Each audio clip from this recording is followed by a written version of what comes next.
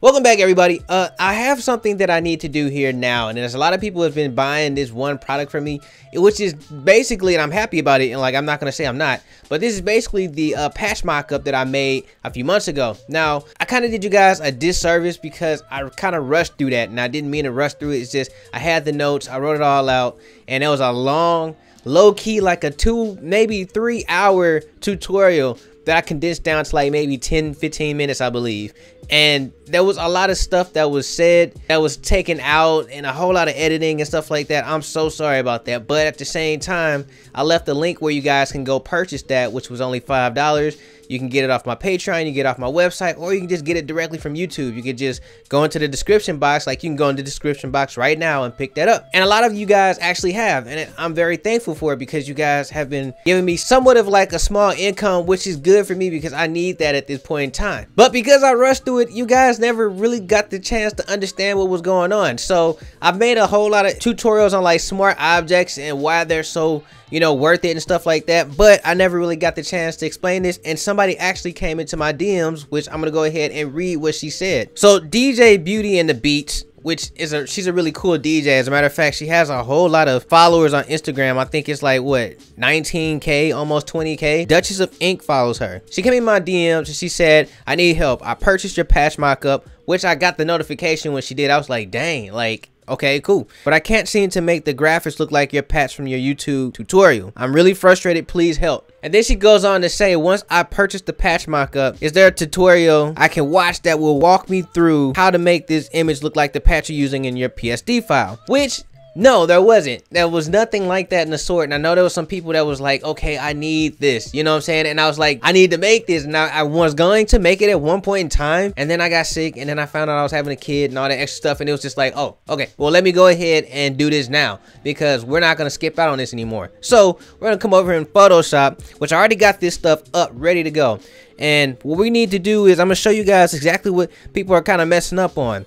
One, if you're following me on that video, like, don't follow me, all right? Like, just, it was set up for you guys to kind of just watch, enjoy it, and if you want to emulate it, you needed to pause and just kind of take notes as you went. Now, if this didn't happen here, what you need to do is just go ahead and go to the drop section in the layers panel. Just double click on the drop section. This is going to bring up the layer2.psb, okay? Now, this is where people are kind of getting like, I don't know what's going on. I'm a little lost. I'm not that good at Photoshop. Okay, cool. I understand. All right, turn off whatever group I got on here. So I don't know if there's an update. I think I put up the update or whatnot, and you guys can definitely download. Like I said, it'll be in the description box below, but just turn this off. All right, and in this case right now, you can just put anything in here. So I have my Smiley Outfitters logo that I've created some time ago that I use for Smiley Outfitters now. All right, if I was to hit Command S or File, Save, and then go back into this realistic patch mockup, this is what we get. All right, now this is kind of flat, and if I wanted to, I could just go ahead and put this on a background. So I'm just gonna put this on a white background so you guys can see, or matter of fact, I'll just keep the purple. If I put it on a background, this is what we get. All right, and it's really flat.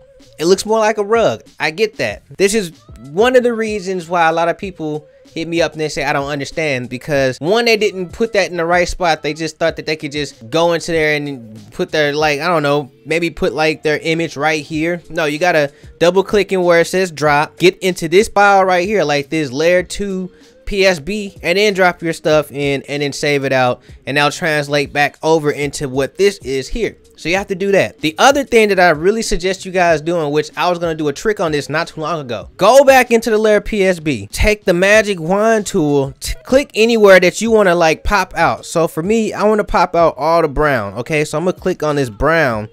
All right, and then I'm going to hit Command J. Doing that created a separate layer. All right, I'm gonna double click on this layer, and I want to do a few things. The first thing I want to do is kind of drop a shadow. All right, now the shadow blurred it out, and that's kind of bad, so we're just gonna bring that size back into maybe like, I don't know, let's put it at 10, and we're gonna bring in an inner shadow. All right, and that inner shadow can be, let's just say 15. All right, and then we're gonna hit OK.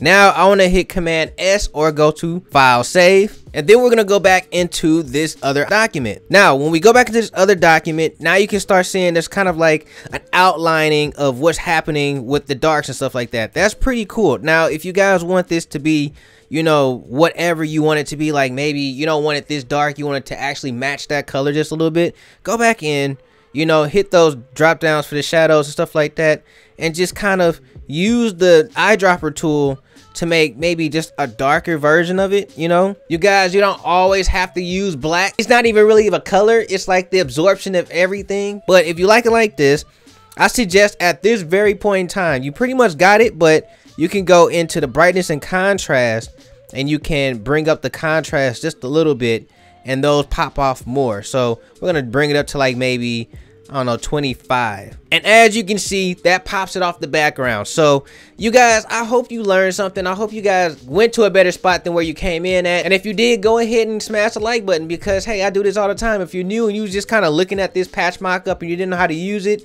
and I just showed you how to use it, go ahead and smash that like button. Tell me in the comment section below if there's anything else I need to clarify for you that I probably did in the past, but didn't really go too far into it. Let me know in the comment section below. I love to help you guys out, and I'm loving that you guys are helping me out by purchasing this. So I'm gonna leave this in the description box again, so if you guys want it, it'll be right there. But with that being said, you guys, I have to get up out of here. So stay amazing, stay creative, above all else, stay awesome.